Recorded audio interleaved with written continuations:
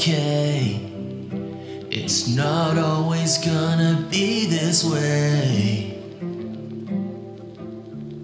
Daily depressed and suicidal. You know that stirring in your chest. In a new arrival, your actions paint to wax and wane like a lunar cycle. A classic case of scatterbrain that navigates past the pain that's carrying weight and gravitates towards the tightrope. But distraction is a bottleneck to healing, a convalescent reeling, a botched attempt through odds and ends that throw me off the scent of condescending constant threats and going beyond the depth of feeling. But it's a real thing, don't leave the grief unresolved. There's a yielding between release and relief. With love and loss, it cuts across and annihilates like a tidal wave. It violates your time and space and leaves you wide awake in a heightened state of dire straits. You wanna hide away from cyberspace and isolate behind the safety net of silent places and hibernation of pints of ale. But believe this, you'll try and fail to budge, cause grief is the price to pay for love. I know that you've been through the worst.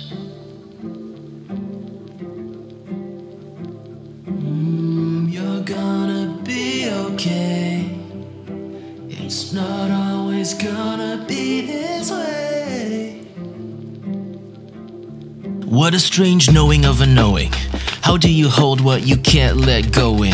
How are you homesick yet not know what home is? Can be with people and you can't be alone in your own skin. How to roll with resentment set in fragments, and everyone requires proof. Depression is a dragon, you're the opposite of fireproof. Emotional autopilot gloom, you really haven't got the slightest clue. The structure of your culture is discolored when you're twice removed from history. There's more than what you taught in your colonial course. More than just COVID and internment camps and opium wars. Racism disgracing nations, chained to the chasing of paper, complacent to the pain of generational rage against slave trades and failing to pay the wage for labor. They say it ain't the day to wake and break away and late to waste the cage's place to pace the change in the nature. In Asia, you're Australian. In Australia, you're Asian. It's displaced to gaze at broken smoking mirrors to see two faces. I know that you've been through the worst.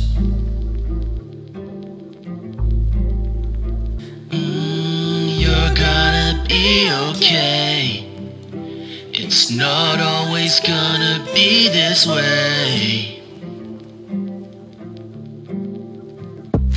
There's a confession here to make, a reckoning to face, a heritage to claim from the treacherous Everest precipice of fate. The rhetoric is relative when identity is at stake. Are you a wretched devil's heretic for wrestling with faith? And does questioning in prayer cause connection to be estranged? Never get the gist of grace to think you know the best there is to say when everything held sacred seems an edifice of fake. You believe Christ's crucifixion and resurrection from the grave, but is a true religion truth or fiction when it's not reflected in the saints? So many abuse the system with their ethics held at bay, overstep their jurisdiction and intellectually sedate. Alter egos aren't biblical, this is no blessed union. You don't become more spiritual by becoming less human. Ill at ease to build and weave soliloquies and fill all three concealing cease that actually the addressee here is really me.